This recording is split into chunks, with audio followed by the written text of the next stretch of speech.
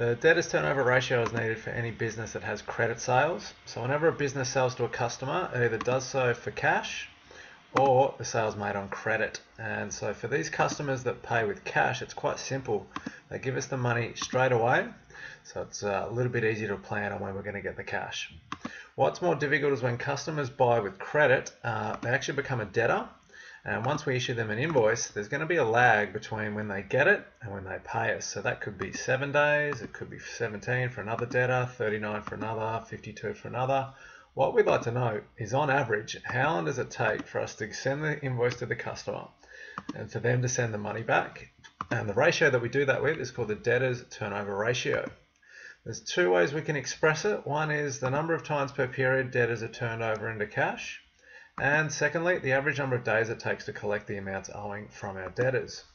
So, looking at the first formula, the number of times per period we can turn over our debtors into cash, we take the credit sales and divide it by average debtors. And then if we want to convert that into debtors turnover in days, we do the average debtors times 365 divided by the credit sales. Another way we can get the debtors turnover in days is by taking the number of days in the year, which is 365, and then putting in the debtors turnover ratio from above. So we take whatever number we get for this, and then we put that in there, and that's a little shortcut for calculating the number of days. Using an example, in 2015 we had credit sales of $90,000. The balance of debtors control at the end of 2014 was $8,000, and at the end of 2015 it's $10,000.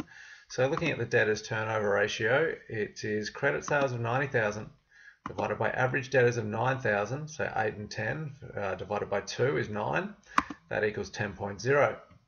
Alternatively, we can put that into days and calculate average debtors of 9,000 times 365 divided by credit sales of 90, that equals 37 days.